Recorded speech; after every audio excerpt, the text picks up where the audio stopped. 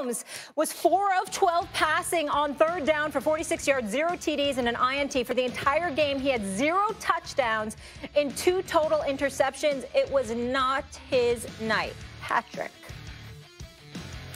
They beat us pretty good. The worst I think I've been beaten in a long time. I wasn't getting the ball out on time. The receivers were running routes not to exactly where I thought they were going to be at. And the offensive line, they did good. They were good at sometimes, and sometimes they let guys through. And when you're playing a good defense like that, you got to be on the same page as the offense, and we weren't today. And that's why we played so bad. Max, tell me this. Do you think his Super Bowl performance hurts the legend of Mahomes? Because we're all going crazy for him. Best we've ever seen. He's the future, yada, yada, yada. No, I think if anything, it enhances it. Look, the fact of the matter is, I saw this on, I want to say CBS was quoting Next Gen Stats. You know how much he ran behind the line of scrimmage last night? 500 yards almost. It was a little under 500 yards. Yeah. The dude was on the run for his life. Yeah. And guys, let's be honest about Mahomes. Stephen A. had made a reference to one of them. He hit 2 receivers in the face in the end zone. 2 receivers got hit in the face with the ball in the end zone. One of them was Tyreek Hill. Look at this play. Honestly, this play right here is one of the best passes, even though it was an incomplete, I've ever seen. Yeah. This is in the Super Bowl. His body was parallel to the ground. Yeah. He wound up hitting the receiver in the face. No, Mahomes did. That is unreal. He did supernatural things, and the one to Tyreek Hill was all. It wasn't that, but here, the one to Tyreek Hill was awesome. Look at this.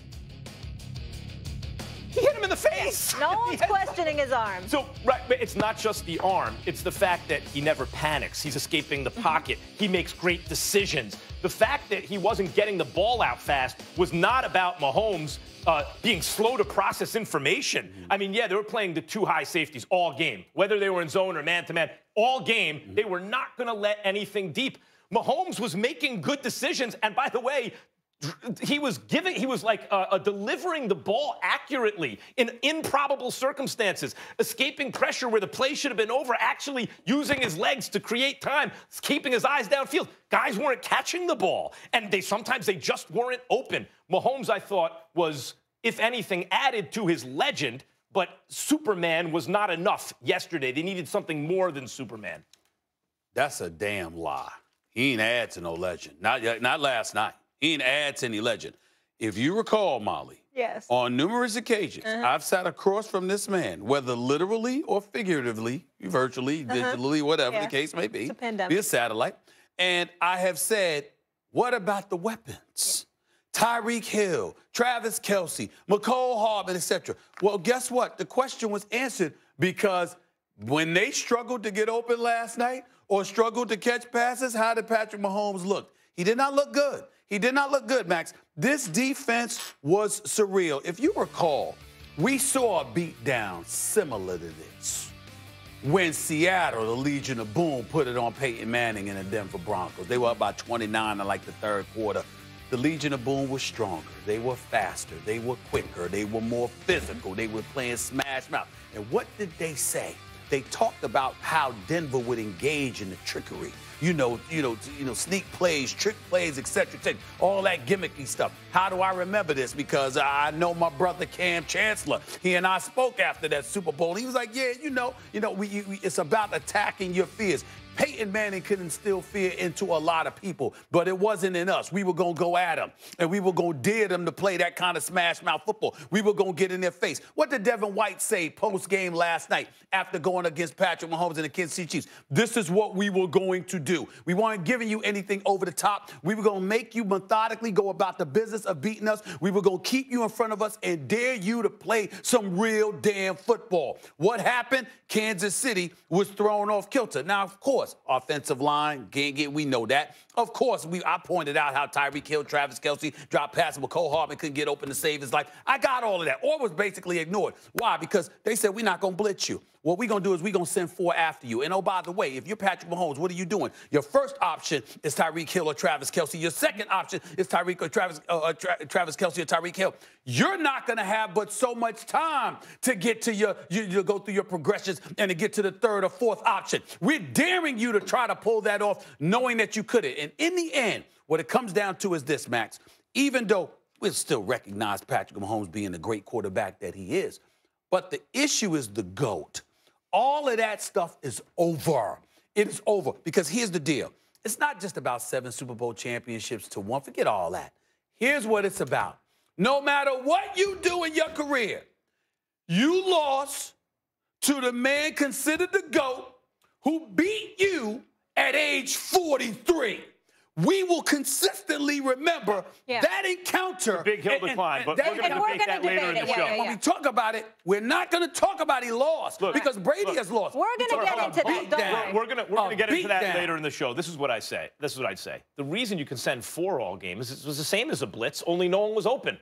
They couldn't stop. Like, it's one thing to say, well, what is Mahomes going to do when his guys are covered and he has no time to throw the ball? What did he do? As I mentioned, he hit 2 receivers in the face, right in the face, in the end zone with passes. Does he need to catch the ball, too? The fact of the matter is the offensive line really not being there. They didn't have their starters, their best players on the line. Fisher, Schwartz, That, to me, that's the story of the game.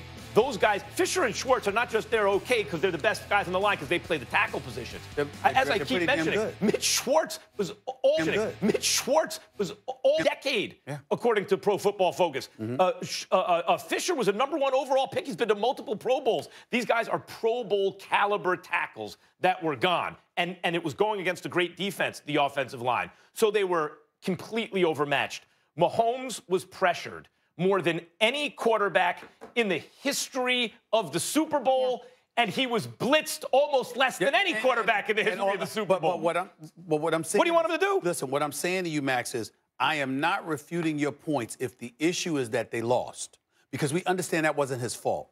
I'm saying that when you're Mahomes and people are bloviating about you to the degree that they have, you can't go into the Super Bowl and get destroyed. Tom Brady has, how many Super Bowl losses does he have on his career? I believe it's 3. Yeah. He lost to the Giants 17-14. Yeah. He lost to the Giants 21-17. Yep. And he lost to the Philadelphia Eagles 41-33 when he threw for 505 yards. I'm saying that when you look at Mahomes, right now, never questioning his greatness, understanding the Elways have lost, the Peyton Mannings have lost before, Brett Favre lost before. Steven, think about what you're saying for a second. When you get beat down. Think about what you're saying for a second. That doesn't get glossed over. Think about what you're saying for a second real quick. Tom Brady, in that first Super Bowl loss, scored 17 points, right? He had Randy Moss. 14, I think it was. Maybe it was 14 points. Right, 14 points. 14, that's right. Because before the game, he was saying, we're only going to score 17 points. And he laughed at it, right? I used to play that on New York radio all the time. If you would have scored 17, you'd be in over the time. If you would have scored 17, you'd be in over. Greatest offense ever. That was the greatest offense in the history of football to that point. They were undefeated through the season, wound up with 14 points. That's so much worse. I mean, that's so much better. Hold on. Than Mahomes with 9 points with no offensive line. Nope. The fact of the matter is, Mahomes can't play defense. To be continued, guys. We're talking about Super Bowl all show. Let me just get in a break here really quickly. I do want to mention in his young career, Patrick Mahomes has 2 playoff losses, both to Tom Brady-led teams. Coming up here on First Take, Stephen A. mentioned that GOAT conversation. Oh, we're not done with it. Did Brady finally put an end to it once and for all? One of the guys says absolutely not. Plus, how does Bill Belichick look this AM? And did last